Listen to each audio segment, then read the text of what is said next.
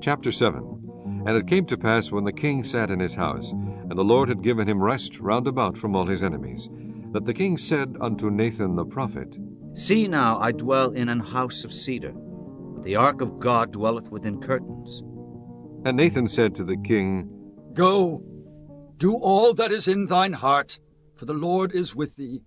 And it came to pass that night, that the word of the Lord came unto Nathan, saying, Go and tell my servant David, Thus saith the Lord, Shalt thou build me an house for me to dwell in?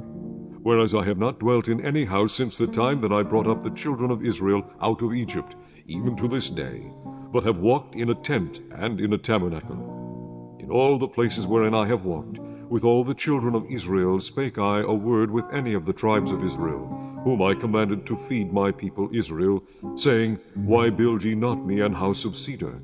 Now therefore shalt thou say unto my servant David, Thus saith the Lord of hosts, I took thee from the sheepcote, from following the sheep, to be ruler over my people, over Israel. And I was with thee whithersoever thou wentest, and have cut off all thine enemies out of thy sight, and have made thee a great name, like unto the name of the great men that are in the earth. Moreover, I will appoint a place for my people Israel, and will plant them that they may dwell in a place of their own, and move no more. Neither shall the children of wickedness afflict them any more, as before time.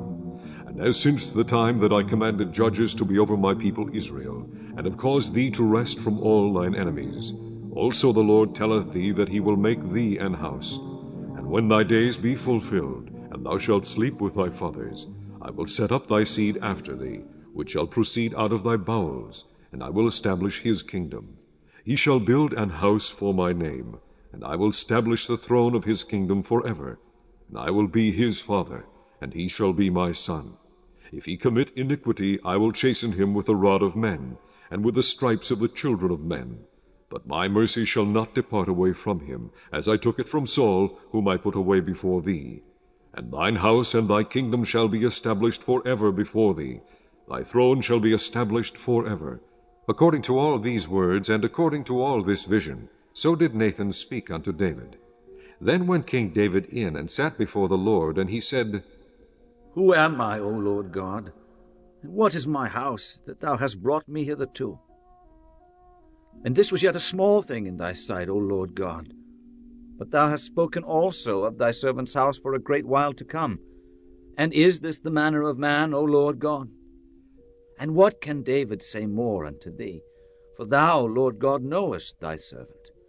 For thy word's sake, and according to thine own heart, hast thou done all these great things to make thy servant know them. Wherefore thou art great, O Lord God, for there is none like thee, neither is there any God beside thee, according to all that we have heard with our ears.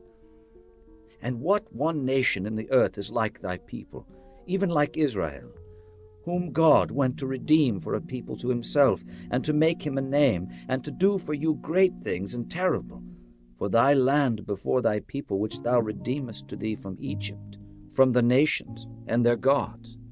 For thou hast confirmed to thyself thy people Israel to be a people unto thee forever, and thou, Lord, art become their God.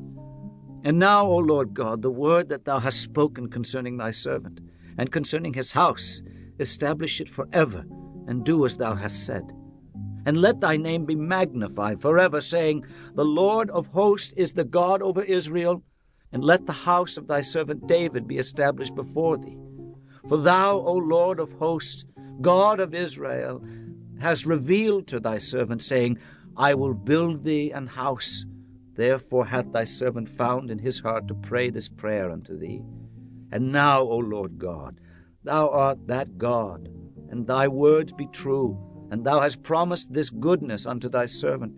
Therefore now let it please thee to bless the house of thy servant, that it may continue forever before thee.